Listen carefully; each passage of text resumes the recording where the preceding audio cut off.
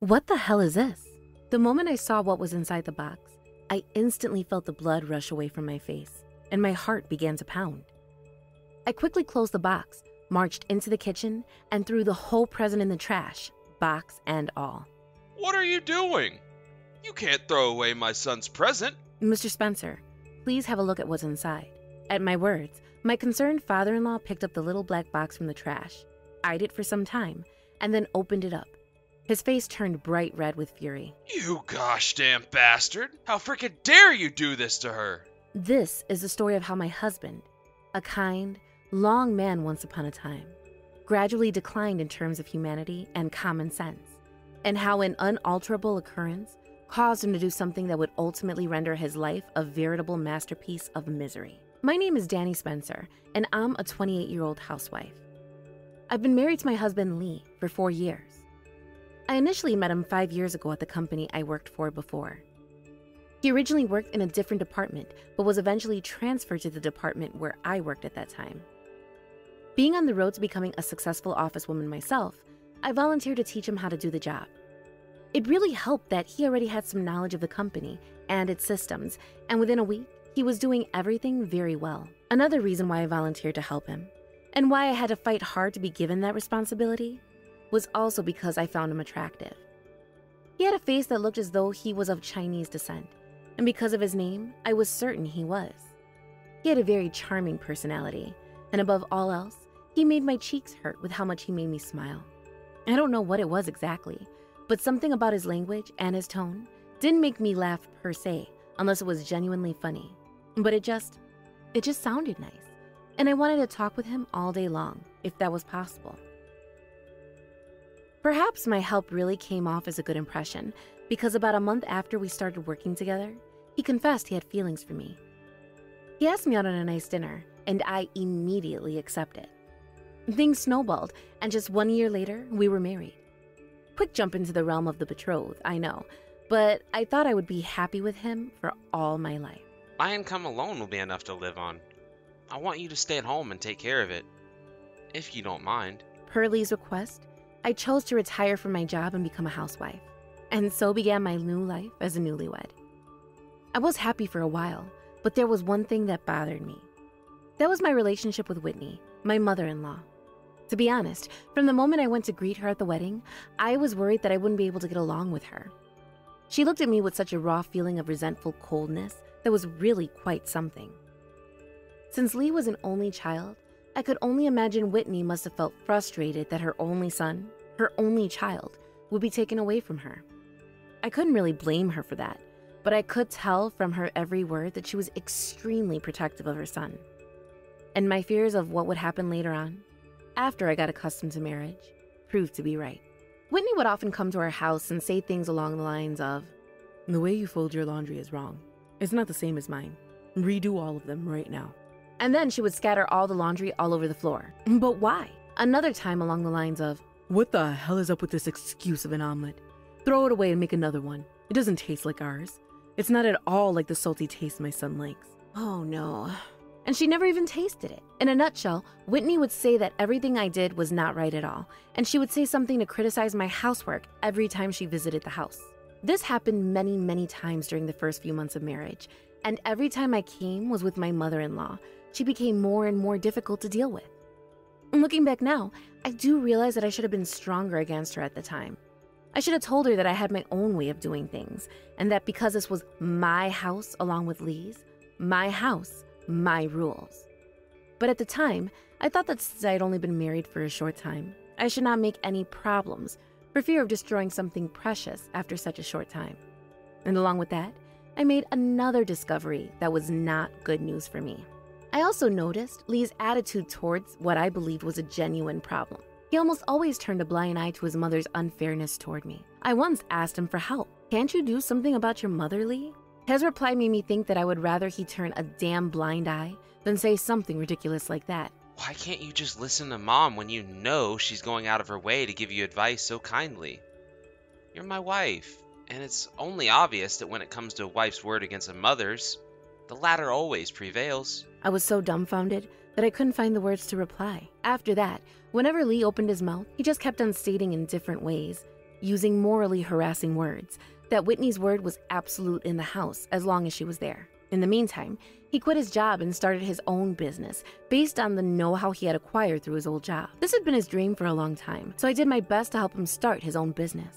Running his own business was not an easy task, not by a long shot. And for the first year, the unstable income put pressure on the family budget. However, after months of work and continued resilience, hope, his efforts paid off, and the business got off the ground. Right about when this story escalated, Lee's salary had doubled that of when he was working for his old office. A few months after he got his new company off the ground, I found out I was pregnant. When I told my husband about this, he was very happy, and Whitney was too. "I'm going to be a grandmother. I can't wait to see my first grandchild," my mother-in-law said, jumping and swaying her arms joyfully. After we found out I was pregnant, Lee became much nicer to me than ever before, and he even helped with the housework himself, telling me to take it easy, to rest whenever I didn't feel well, etc., etc., etc. Whitney also frequently brought baby items and gave them to me as gifts. I was relieved that I would no longer have to deal with her harassment and my husband's selfishness in taking mommy's side. But that happiness didn't last long. When I was in my 5th month of pregnancy, I found out the sex of the baby from an ultrasound taken at a medical checkup. And as soon as I walked in through the front door, I reported it to my husband. "Hey, honey, I have some news. I know the sex of our beautiful child." Ah, about time. Well, come on. Tell me we're getting a son. Actually, we're having a daughter, Lee. What? Why? What do you mean, why? I mean, why not? Of course. It's a girl because it's not like I can work magic and make it a boy. Why not a boy, though? I can't let a stupid daughter inherit my business if she's gonna go marry a man. I don't want the damn thing if it's not a freaking boy. I was absolutely appalled. How can you say that? Doesn't matter what sex the child is. Then Lee raised his eyebrows at me as if I was crazy. And what are you talking about? A woman becoming my heir? That's the stupidest thing I've ever heard in a damn while. That's for sure. A man who goes out, works hard, and makes enough money to support his wife and children is a much better asset to the family. I just stood there, dumbfounded, at all the heartless comments emanating from my actual husband's mouth. He used to be such a sweet, kind, charming man. What kind of warthog-faced swamp monster was I talking to here? I didn't know a lot of things right then, but one was certain. This was not the man that I'd hoped to spend the rest of my life with. I had no idea that he felt that way about sexes and children. At that moment, I was so angry that my body shook. To make matters worse, it seemed that my mother-in-law had heard about the news that very same day because she called me out of the blue. "What are you trying to accomplish giving birth to a daughter? You realize Lee's company is going strong, and you want to interfere with that by letting this thing into the world? Unacceptable." Whitney also spoke harshly about the fact my baby turned out to be a girl. I was stunned by her words and was disgusted by the two traders' insistence on a male heir and their refusal to be happy that the baby was a girl. I began to feel stressed about it and made it of paramount importance that I keep my distance from Lee and his traitorous mother so as not to influence the baby in a negative way. However, I had not yet decided on a name for the child, so I decided to ask Lee for any suggestions. "What should we name our daughter, Lee?" When I asked him this, he answered in a tedious manner. I don't freaking care. Why don't you do whatever you freaking want? Since you seem to want to bear the bitch, you name the stupid thing. How dare you? What does it matter what her name is, eh? She's still gonna be a freaking girl. It's none of my damn business. Tears welled up in my eyes as I heard those soul-piercing words. My chest tightened and I ran out of the room crying. I promised myself that I would never talk to him about her again. From then on, Lee and I talked less and less. Even so, he never stopped blurting out his sarcastic aspersions towards me. I can't have any good chemistry with that stupid excuse of an executive, for real. I was thinking of making my son my right-hand man someday, but if you hadn't decided to bear a daughter, we wouldn't be worried about the future of the company right now, would we? You're just adding unnecessary worries to my frickin' busy schedule. You're a stay-at-home mom, but instead of supporting my work, you're getting in my way. I don't know what you're enjoying. Lee said in a voice too loud for a soliloquy. I just pretended to not hear him and let him get on with his ridiculous ranting. Then, Whitney even said something even more unbelievable, directly to my face. "Just freaking forget the girl. Have a boy already. If it's not a boy, what's the point of having any children, Danny?" Every time she saw me at home, she was like this. The moment she laid her eyes on me, She was reminded of the somehow scandalous decision of bearing the child anyway, despite her being a daughter instead of a son, and she would go on to insist that I bear a boy as soon as possible. To insist on a male lineage nowadays is quite an anachronism for anyone, let alone parents with a grandchild on the way. I couldn't and I wouldn't answer. Yes, I understand to that bitch. I kept giving vague answers, and each time I saw Whitney, I felt more and more disgusted with her. I managed to keep my spirits up by complaining about them both in my child-rearing diary, which I started keeping after I got pregnant. As I endured these days, I finally gave birth to a beautiful baby girl. When I held her in my hands for the first time, I felt happiness that was impossible to be put to words. I named my beautiful daughter Aurora, after my wishes for her to have the brightest, most wonderful life the world has to offer. After leaving the hospital, a party was held in my parents-in-law house to celebrate the birth of my baby girl. It seemed that it was Whitney who had come up with the idea. When I heard about it from Lee, I smiled and said, despite all those hurtful things she said, she's still so happy to have her first grandchild, isn't she? Lee must have been pleased inside too, for he agreed to the idea. I was so happy to hold my own child in my arms that I strangely thought of the two traitors in such an optimistic way. On the day of the party, we were invited to my parents-in-law's house with our baby Aurora. When I opened the door to the living room, a sumptuous meal was laid out on the dining table. This is lovely. Thank you so much. You guys are the stars of the show today. We got a delivery from a famous restaurant. It looks amazing. Bon appetit. While my father-in-law were having a friendly conversation, Whitney was still looking at me with an expression of anger and resentment. I decided not to pay her any attention and instead enjoyed the delicious food and took many pictures of my lovely Aurora in her grandfather's arms. It was a peaceful and happy time, and it was as though all the hard days I had spent so far were a lie. When we were about to bring the party to a close with our bellies full, Lee announced, I have something for Danny. Oh? What is it? He went to the other room and came back with something hidden behind his back. I was so surprised and happy by how sudden the announcement was, along with what Lee's actions here implied. Here you go. And he put a pretty paper bag on the table. What is this? Is it okay for us to open it? Oh, it's just a little congratulations present for Aurora. He pushed the paper bag on the table toward me. Oh, wow. The wrapping's so cute. Thank you, Lee, so much. To get a present from my husband, who hated the idea of having a daughter so much, this was certainly something unexpected and wonderful. I knew my baby would be adorable in his eyes when he saw her. I was glad he changed his mind about Aurora. I cried with relief and joy. I looked inside the paper bag and saw a chic and stylish black box with a beautiful white ribbon wrapped around it. Lovely! And immediately, I excitedly opened the box. And that's when everything plunged into darkness. What the hell is this? The moment I saw what was inside the box, I instantly felt the blood rush away from my face, and my heart began to pound.